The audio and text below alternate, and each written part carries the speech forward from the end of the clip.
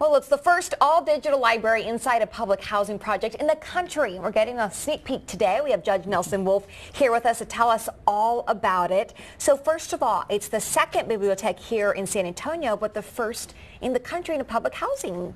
Yeah, we opened the first one in the nation when we opened in 2013, and almost 2 years now, we've had close to 200,000 people come through a little small 4,000 square foot library. Now we're going into a housing project, first one in the nation, bringing the state-of-the-art technology to the housing project, letting them check out e-book readers and take it home with them.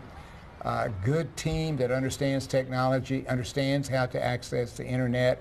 So we want to give everybody a chance to tune into the new world of the internet, of technology, and particularly where there's not the advantage of doing that, and that's why we're in projects like this. Why is something like this so important? Well, I think for two reasons. We're breaking down the barriers of reading by actually giving someone a e-book reader to take home so they can download it and take it home, and then making it available over the internet. We do that. You don't have to come to the library. You can just sign up. So we want to break down the barriers to reading. Second thing we want to do is bring technology and then provide information. Just about anything you want is a fingertip away. It's incredible. So we want to help them be able to do that through the state-of-the-art technology we have there, teach them how to access information on the internet. It can make a huge difference in the outlook of someone when they're young and have a chance to really understand this digital world. If we don't understand it, we're in real trouble. Absolutely, because it's changing quickly. So tell us, who can use the bibliothèque library? Well, actually anybody can come in from anywhere. You can come in, you have to be a resident of Bexar County, and you can be living anywhere. If you want to check out the e-book reader, we'll let you do that. But most important, you can be anywhere in the county. Just go onto our website.